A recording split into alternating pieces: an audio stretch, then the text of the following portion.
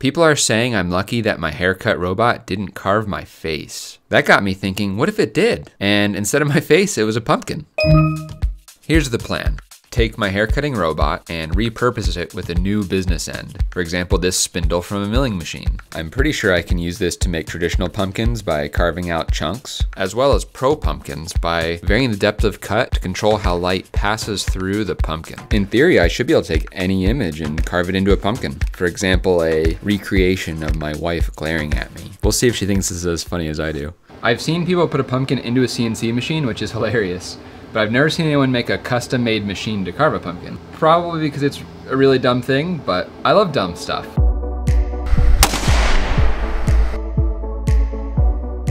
If you haven't seen my haircut robot, I'll link the video here. It's basically a 5-axis CNC machine with a special end that can cut my hair. I'm going to remove the haircutting attachment and replace it with this milling spindle. But before that, there's just a couple issues to fix with the haircut robot. I'm going to make a few select modifications so that it can stand up to the rigors of CNC milling. So we barely even started and my master plan has already fallen apart. I got into the CAD and one thing led to another, and the only part left of the robot is the big circular bearing.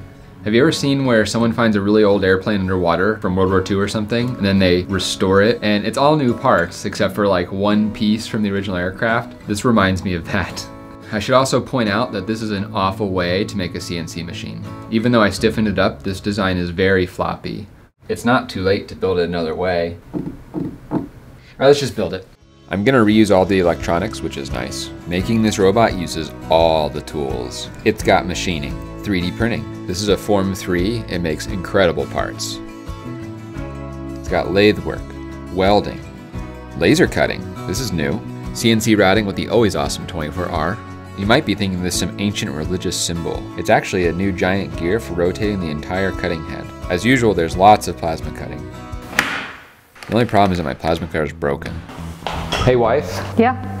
I have great news. I need to get another plasma cutter. How many plasma cutters do you need? That's easy. Yeah, I just need one more, I know. So, is that a yes? I can't even keep track of all your tools. I'm gonna take that as yes. Oh, and I'm gonna need you to park your car in the driveway. What? Thanks. I know just who to call. Hey Siri, ask Tormach if they'd like to work with me again. Tormach says sure. If you follow my channel, you know that my plasma cutter is like my baby. And you might be wondering why I would replace my baby with someone else's baby.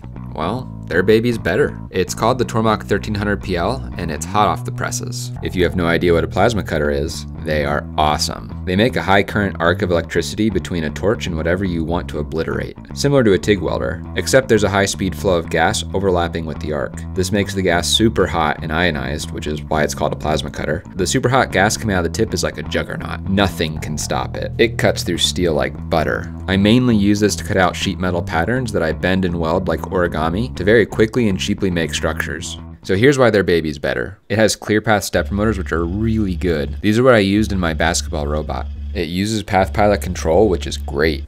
And it's the same software on all my other CNC machines. It has presets. This is so simple, but such a time saver. And it isn't constantly broken. All I gotta do is get it horizontal, get the legs installed, and some side panels, connect up the electronics, and we're in business. It has this tray full of coolant which catches most of the metal smoke. You really don't want to breathe it. The blue coolant isn't the only thing that looks like a toilet. That's how you know it's working. Check out this sliding water table. It makes it possible to cut pipes and big stuff. I am so excited to have this in my arsenal. Now that that's built, let's make some pumpkins. Alright, we finally have a pumpkin carving machine. It has all the degrees of freedom to move anywhere on the pumpkin, at least in theory. The robot can't actually do anything yet. I have to write software for it. You are so useless right now. Your mom is useless. Making the robot is only a small part of the work. You can think of it as the appetizer. The real meat is the software. Here's the basic workflow that I'm going for. I'd like to be able to draw a picture, or maybe take a photo off the internet, and cut that into a random pumpkin. The rough plan is to put a pumpkin into the robot, measure where it is with a special tool in the robot, take the picture that I want and somehow map it onto the scanned pumpkin shape, then convert that into a series of moves that the robot will dutifully execute, with the result being my picture cut into the pumpkin. Let's talk about mapping a 2D image onto a pumpkin. There's actually no way to do this. Something has to give. I either have to fold the paper or stretch it. I am far from the first person to run into this problem. In fact, it's been driving flat earthers and cartographers crazy for centuries, because the Earth is no oblate spheroid. What did you just call me? To solve my image wrapping problem, I'm going to steal a technique all the way back from 1569 called the Mercator projection. It's a way to unwrap a sphere onto a piece of paper or vice versa. It was invented for maps. This is good for this project because when you convert from paper to sphere, vertical lines will stay oriented to longitude lines, and horizontal lines will stay parallel to latitude lines. This isn't necessarily true for other ways of mapping spheres to planes, but it's important for my memes to look good. The main downside of Mercator is that things get squished at the poles because that's where all the longitude lines come together. Here's what the Earth looks like on a Mercator projection, and this is what the actual size of the land masses are. I'm okay with this because I plan to do most of my carving away from the poles of the pumpkin. Like many STEM topics, trying to read Wikipedia to understand a Mercator projection is a great way to feel inadequate. Maybe that's just me, I'm not sure. Here's how it works.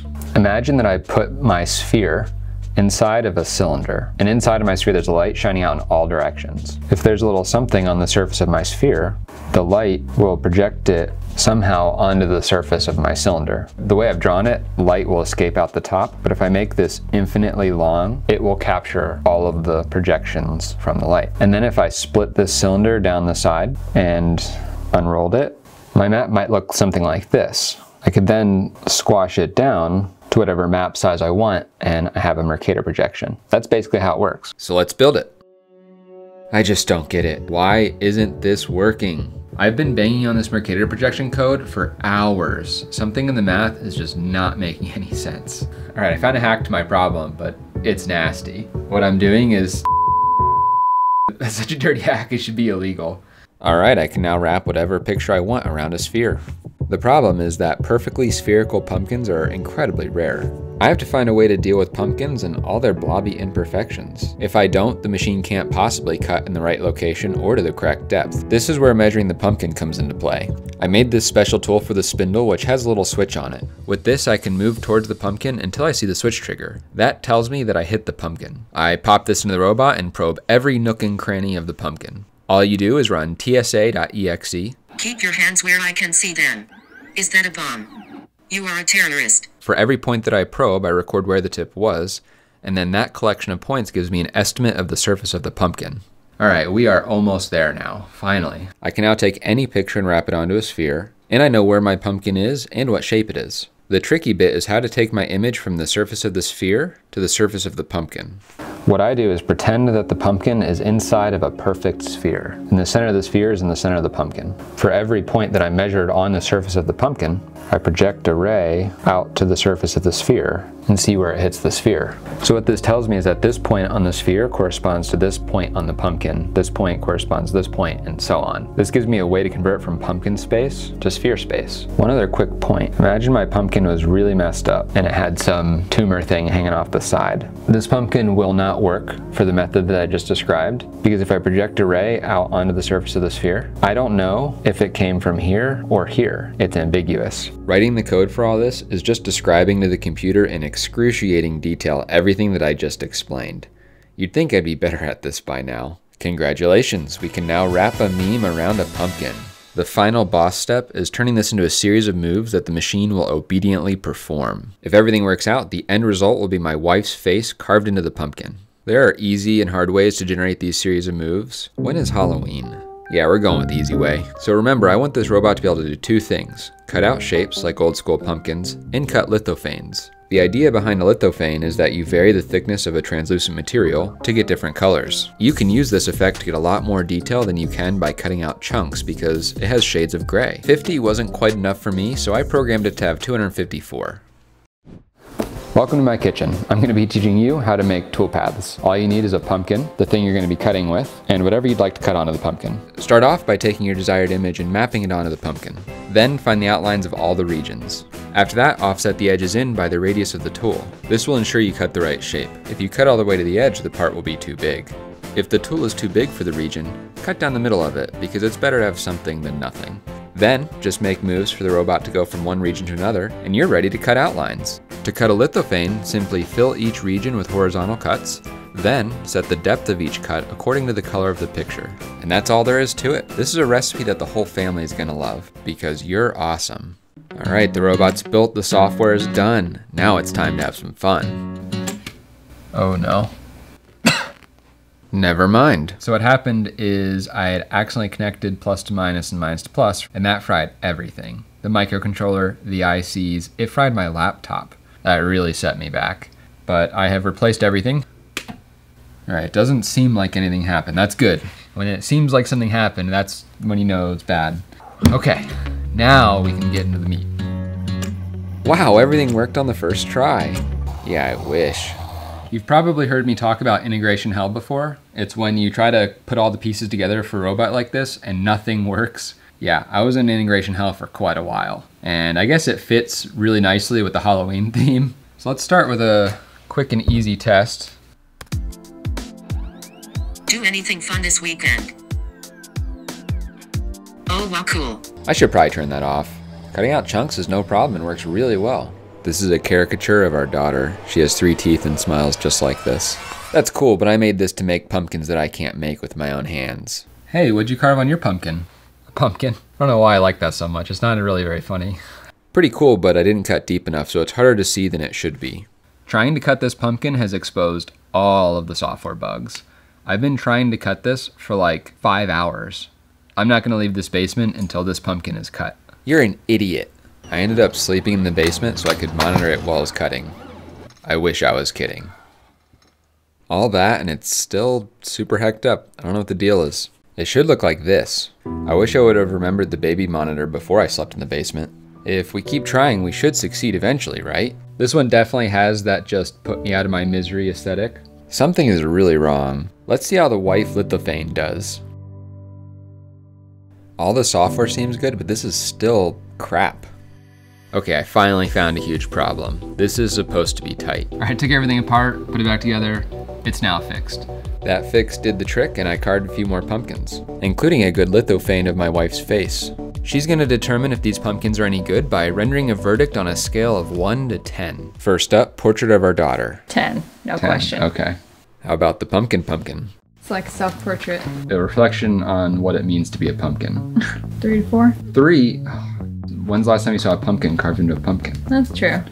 I call this the huge waste of time. The robot got loose. It didn't run away, but it got floppy. 7. All right, this is my personal favorite. I look pretty messed up. You look mad. In terms of aesthetic appeal, I'd give it a 3. If you don't think very highly of yourself. Hopefully that's not really me. Wait until I overlay the photo. Looks just like you. Only when you're glaring at me, but that's exactly how it feels to look down those little pupils. This one looks like that meme where they tried to restore that painting. The way I might describe this is it's just saying, kill me.